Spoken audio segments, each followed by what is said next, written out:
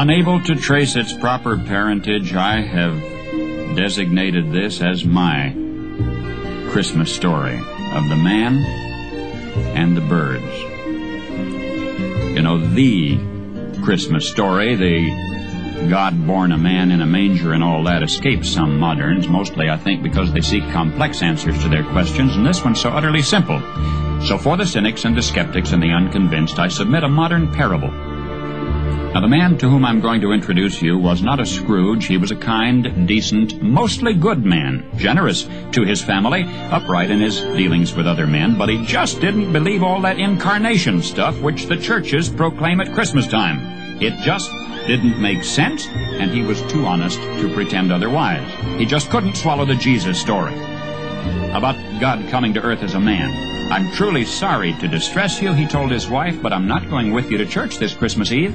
He said he'd feel like a hypocrite, that he'd much rather just stay at home, but that he would wait up for them. And so he stayed, and they went to the midnight service. Shortly after the family drove away in the car, snow began to fall. He went to the window to watch the flurries getting heavier and heavier, and then went back to his fireside chair and began to read his newspaper.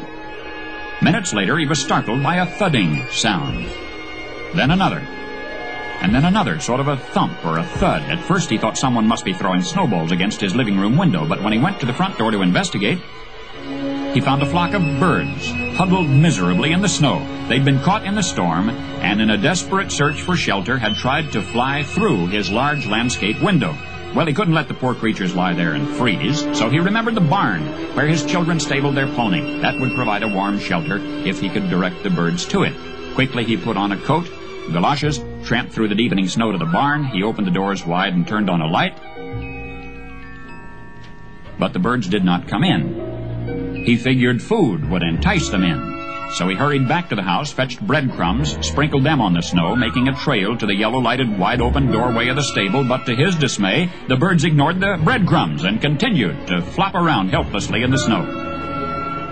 He tried catching them. He tried shooing them into the barn by walking around them waving his arms. Instead, they scattered in every direction except into the warm-lighted barn. And then he realized that they were afraid of him. To them, he reasoned, "I am a strange and terrifying creature. If only I could think of some way to let them know that they can trust me. That I'm not trying to hurt them, but to help them. But how?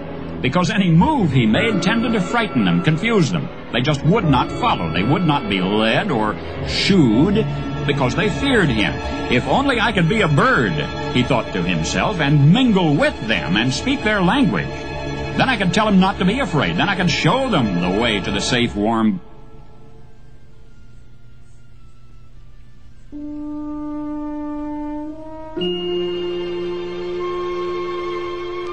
to the safe, warm barn, but I would have to be one of them so they could see and hear and understand. At that moment, the church bells began to ring. The sound reached his ears above the sounds of the wind, and he stood there listening to the bells, Adeste Fideles, listening to the bells pealing the glad tidings of Christmas, and he sank to his knees in the snow.